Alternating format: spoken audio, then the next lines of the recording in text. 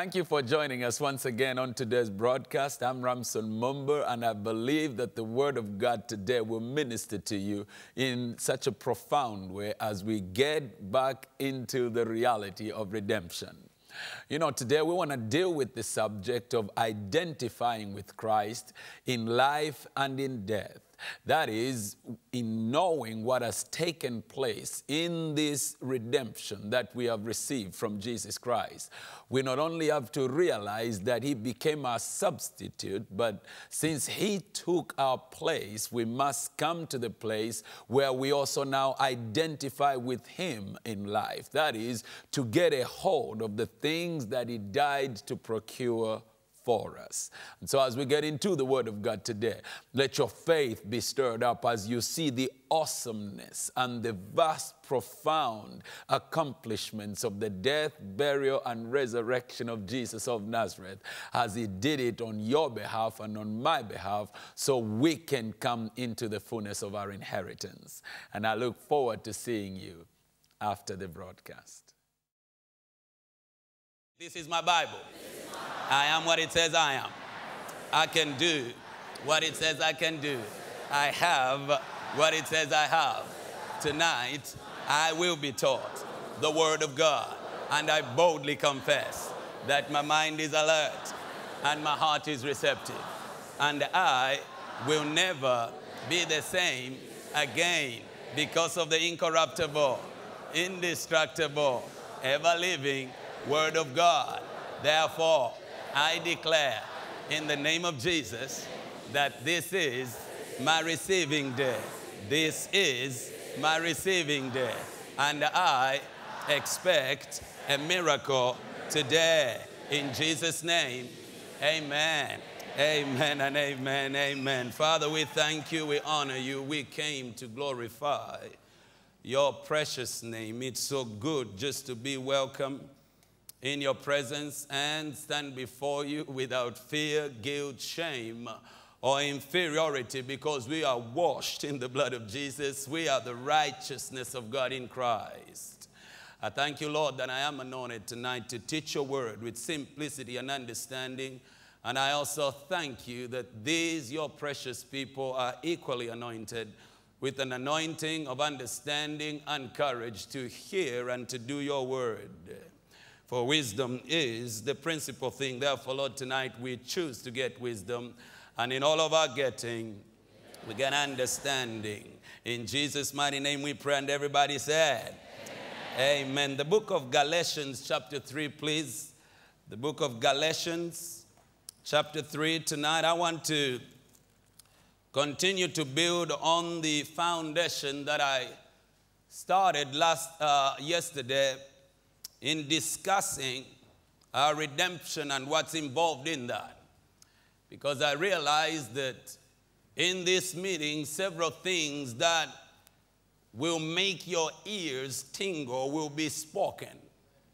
And unless you have a biblical foundation to anchor your faith, you might feel like some of the things being declared over you are too good to be true. So the Lord spoke to me with regard to my sessions that I should go back into His plan of redemption to bring you an assurance of faith that causes you to understand, I'm not trying to force God to do this on my behalf. He wants you to understand that He took the initiative, and of His own volition, He came and presented a covenant to you, and all you have to do to begin with is to receive it by faith, and then the door is open to your inheritance. If you understand that, say amen. Amen. Now in the book of Galatians here, chapter 3, please notice the 13th verse. The scripture says, Christ has redeemed us. Notice He is not going to redeem us. We are already redeemed. He's redeemed us from the curse of the law, being made a curse for us. Underline that preposition, for. He's been made a curse for us. For it is written, cursed is everyone that hangs on the tree. Obviously, the Apostle Paul quoting Deuteronomy 21, 21, and 22. And he says, everyone that hung on the tree had a curse on them. And then it gives you the purpose that the blessing of Abraham might come upon the Gentiles through Jesus Christ, that we might receive the promise of the Spirit through faith. And I know as we attack this thing in tandem as a company of pastors and preachers and men and women of God declaring the word of God to you, I know that there will be so much taught you from this pulpit this week concerning your part in the blessing. But I want to dwell on verse 13. I want to dwell in the realm of your redemption. So yesterday we began to look at redemption, and we said, as we begin to study God's plan of redemption, it is important for you to realize that it is the testimony of the scripture that God is both the initiator and the administrator of the covenant. So contrary to what some people without courage would have you believe or pass a judgment on you because they think because you're believing God for these things, you must be greedy or covetous. And we will define covetous. Covetousness is when you think your life actually depends on the abundance of your possession. But now notice this. We want to get to the place where we realize this is God's initiative. Because here is the thing. The world, and we will see this in our next session, the world wants to define you so they can confine you. For whatever you define, you can control. And they want to control you by assigning you a place. They want to tell you this is what God's people can have, and Christians ought to not have this, and they've never even read the Bible. But they have an opinion about what you ought to walk in. Can I get a witness in the house? And so what we want to do is be able to have a reason for the hope that we profess. You remember Peter saying that. We must be able to give an apology, and apologetics is not like saying you're sorry. Apologetics is a study of theology that lets you know about the defense of the gospel. But he wants you to be able to defend the gospel intelligently. And that's the purpose of this session tonight. So we said to redeem means to buy back. It means to buy back something that was lost or stolen. It means to loose from a bond. It means to set free from captivity or slavery. To redeem means to exchange something in one's possession for something possessed by another. It means to ransom by paying a debt off. So when we talk about your redemption, we are saying you've been bought back from the curse of the law. And you're going to find out tonight, because there are several things that we will grapple with. We're not just going to deal with the surface issues, because if you don't understand your redemption, you will perhaps give more credibility to the devil and his sources. But the truth of the matter is that in redemption, God did not even pay the devil. Because when Adam fell, and we will deal with this, it wasn't the devil's holiness that was offended. God killed himself and paid himself so you can be free. And just like if it was dark in here and we turn on the lights, there is no debate from the darkness. The darkness just leaves, because the light is always stronger than darkness. Just like healing is stronger than sickness, and the blessing stronger than the curse, and truth mightier than error. Hello, somebody. So we're going to find out where we stand, and then you won't have to be insecure in your covenants. We talked about redemption having come from the three Hebrew words that are used to define this legal transaction. The first one being pedaran. It's a substitutionary sacrifice, that Jesus Christ stood in your place. That's where the theology of pain automatically gets invalidated. Why? Because if Jesus Christ became a curse for us, that means I can never be a curse. For if he became sick for me, like Isaiah 53 and verse 10 says, God made him sick in the Amplified Version. That means I was born healed. I have no sicknesses of my own. So whenever sickness and disease shows up, it's somebody else's sickness. Mine has already been taken care of because it became a curse word for us. Can you say amen? Amen? And so Jesus Christ is our substitute. The second word we looked at was the word gael, which means to buy back one's freedom by acting as a kinsman redeemer. We talked about the fact that throughout Scripture, God always uses a kinsman to redeem somebody that identifies with you. And tonight, that's the route I'm going to go. I'm going to talk about identifying with Christ both in life and death. Identifying with Christ both in his death and his life. And most Christians have never even completely understood their identification with him in death. And don't worry, we'll define all these terms. So they are still buying all kinds of erroneous things just because of a lack of understanding. And the scripture says, my people are destroyed for lack of knowledge. But part of that redemption package means we now have a brother. And the scripture says that he that sanctifies and them that are sanctified. You remember Hebrews chapter 2. He partook of flesh and blood. And therefore, notice, he's not ashamed to call them his brothers. So Jesus Christ became a man. Chapter 4, he goes on to tell you, we have a priest that can be touched with the feelings of our infirmities. Why? Because in that he was himself tempted in all points, yet without sin. So now we can come boldly to the throne of grace. Hello, somebody. Why? Because we got somebody that identifies with us. In the incarnation of Christ, that is in his act of assuming flesh. When the Word was made flesh, Jesus Christ identified with our humanity. Now, my assignment today is, if he identified with our humanity, it is now our job to identify with his deity. I'm not going to get ahead of myself. Because if he became a man and he took my place, then it begs the question, what have I become? Oh, you're going to see this tonight. But let's just build a little bit. The third word we said was the word Kippur, from which we get Yom Kippur, the Day of Atonement. And just in parenthesis, the blood of Jesus is not atoning blood. It is remitting blood. Because to atone means to cover. And the blood of goats and bulls and animals in the Old Testament could not remit the sin. That's why you study the book of Hebrews. It tells you every day the priest had to repeat the same sacrifice, because the blood was only enough to cover the sins for a year. If it went beyond a year, again the stench of sin would come up and judgment would be in the camp. But the Bible says when Jesus Christ was raised from the dead as a faithful high priest, he entered the heavenly holy of holies, and he presented his own blood on the heavenly mercy seat. Glory to God.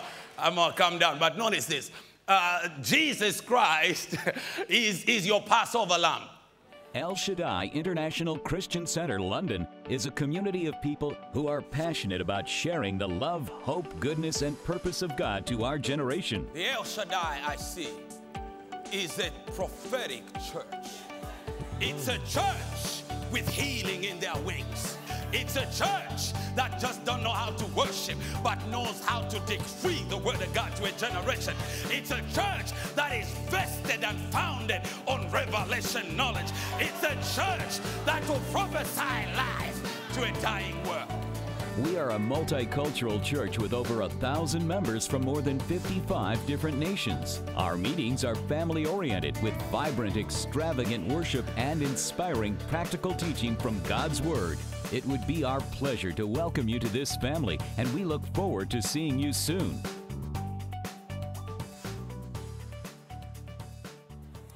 I don't care what's happening in the world. Just like on the night of Passover in Egypt, when they were dying, the death angel could not come to their house. I don't care what's happening in the present day Egypt. You got a Passover lamb at your house, and his name is Jesus. Therefore, sickness has to pass you by. The recession can't touch you. Hello, somebody. This is the way we're going to deal with this. And as you begin to see this, it really causes you to understand your emancipation. So now, knowing that Jesus Christ became a curse for us, we must realize that there are several things that we must understand. We have to deal with why was it necessary for him to die on the cross? And why is it that God could not just kill the devil? And that's the same question you've been wondering, and we're going to answer that. We will answer why you must believe in the Immaculate Conception. If you don't believe in the virgin birth, you are not saved completely, because there is no other blood type that could satisfy the wrath of God except the very blood of God running through the veins of a man. For when Adam sinned, the scripture says he was the son of God. You remember the book of Luke chapter 3. There's so many scriptures. So at the moment I'm building, and every so often in our church, I expect them to know the word. So I use phrases like, you remember, and then when I look at them and they're looking blank, we have to look at it. So please inspire a little bit more confidence in me. When I say, you remember Luke chapter 3, don't look like, huh? He's the Pope Catholic, you know. I don't know what I remember. But you remember the book of Luke chapter 3, giving the genealogy of Jesus Christ, the pedigree of Jesus Christ. It goes through all the generations of Jesus Christ, and it gets down to Adam, and it says Adam, who was the Son of God. Adam did not have a natural father. That's why when Adam sinned, and because God sees the human race as a complete organic whole, all of us were in the loins of Adam, and that is a Bible principle. You can see it even with regards to tithing. He says, those of you that want to argue about tithing, is it Old Testament or New Testament? Let's talk about Abraham, hello somebody, and how he tithed to Melchizedek, and the Levites who received tithes later on, who were in the loins of Abraham, hello somebody, were paying tithes, even though later on by the Levitical priesthood and the order of Aaron, they were exempt from that. So you can't say tithing is of the Old Testament, because the guy who received the Old Testament in the Old Testament later on, before he was born, he already tithed in Abraham. I'm going to come down because I can see some of you looking at me like, is this? We will see this. So now, it is the order of God that God sees mankind as an organic whole. So when Adam fell in the garden, we all fell. God said it's not good for man to be alone. And then all of us that came out of the loins of Adam inherited Adam's guilt and inherited the corrupt nature. We inherited so much of the fall to the point where I meet people who always argue, well, I don't believe in universal sin. I don't believe in the fall of man because that sounds so unfair. Well, the evidence of the fact that you and I, because here is the deal. The only thing you need to do to be a sinner is to be born. Somebody said, well, that sounds too harsh. No. That's the Bible. You know why? This is what gets me about people that want to make the gospel attractive by watering it down. Their conviction is that if we package God better, the world will receive him. But that's not the testimony of the scripture. The Bible already says that the gospel is offensive. You know why the gospel is an offense? Because in its simplicity, the gospel is simply this. You're wrong, God's right, now you change your mind.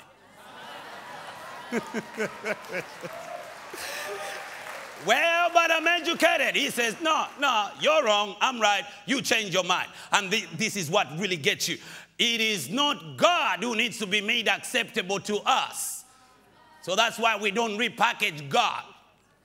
Mankind is the one that needs to be acceptable to God. That's why mankind has to repent to change his mind before he can enter the kingdom of God. But if you don't understand this, you will think that if we don't talk so much about righteousness and living right and tell people what the scripture says, maybe they will love God. No, a sinner is dead in their trespasses. And it takes the grace of God to command the same light that is spoke to shine in darkness to shine in their hearts. You remember 2 Corinthians chapter 4. If our gospel is hidden, and verse 4, it is hidden in those that the God of this world has blinded, not their eyes, their minds. There's something worse than having no physical sight. It's called a blind mind. And we're living in a generation of blind-minded people. Romans 1 calls it a reprobate mind.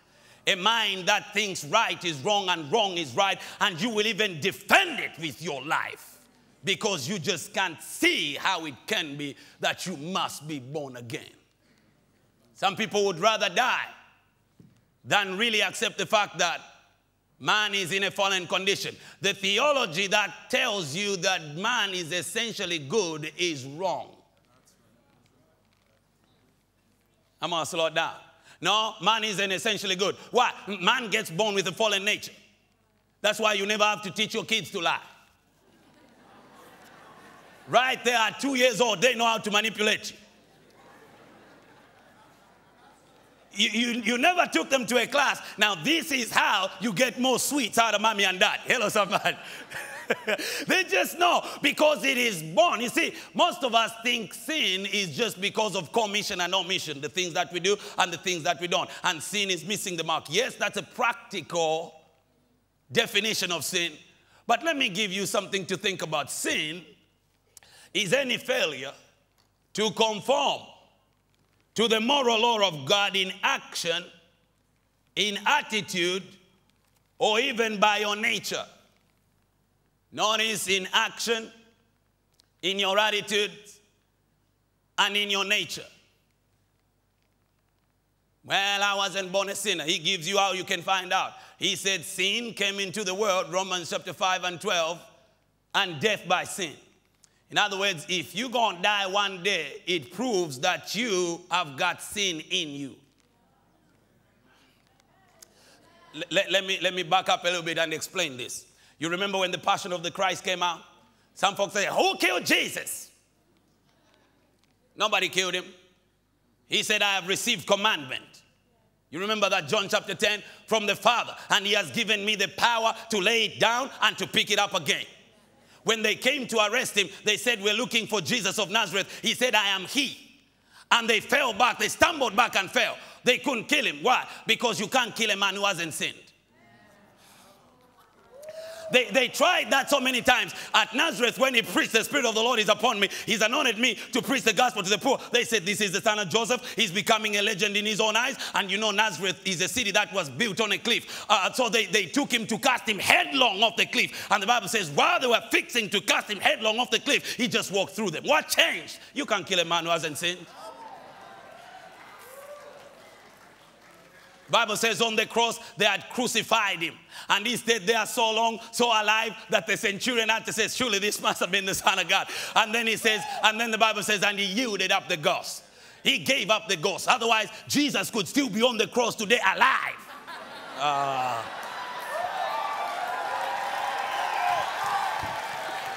See, then some of you say, well, he could have died because God made him to be sin. He was sin for us. Oh, you're going to see this. This is the mystery of redemption. When Jesus was on the cross, you remember Moses in the Old Testament, he represented him as a serpent on a stick. Why would you represent the Lamb of God as a serpent, which equals the devil? Oh, my goodness. And yet Peter said that when he died on the cross, 1 Peter chapter 2, he was the sinless, spotless Son of God. But Moses saw him as a serpent, a sign of an abhorrent thing to God. How come that happened? Because God made him to be sin for us. But Jesus Christ in himself, the scripture says, he knew no sin.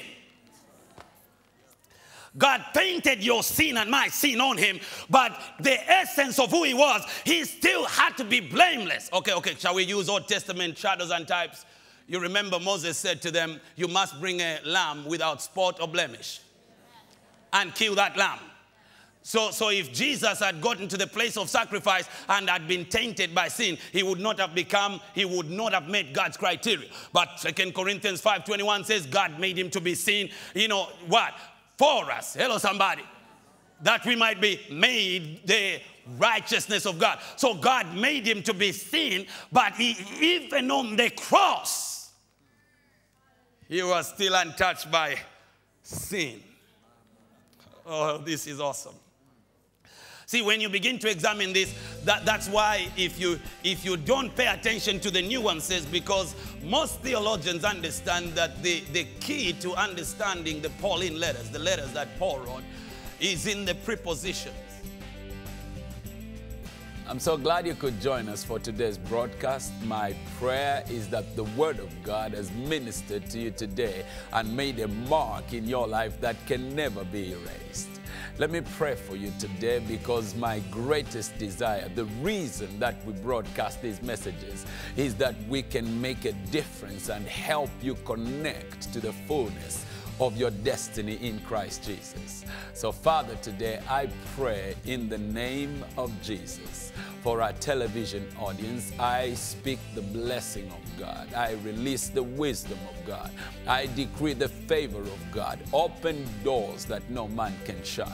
Thank you for fighting their battles. And for those that are discouraged, I pray that hope will begin to rise up again, and they will know that one of these days, as they pursue you, they will experience and see the goodness of the Lord in the land of the living.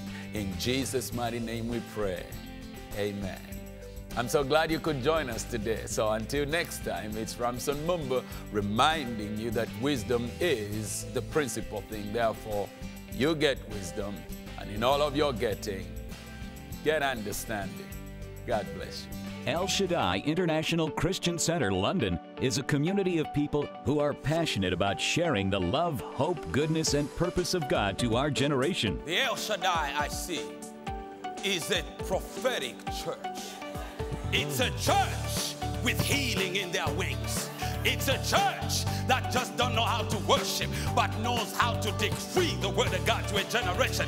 It's a church that is vested and founded on revelation knowledge. It's a church that will prophesy life to a dying world.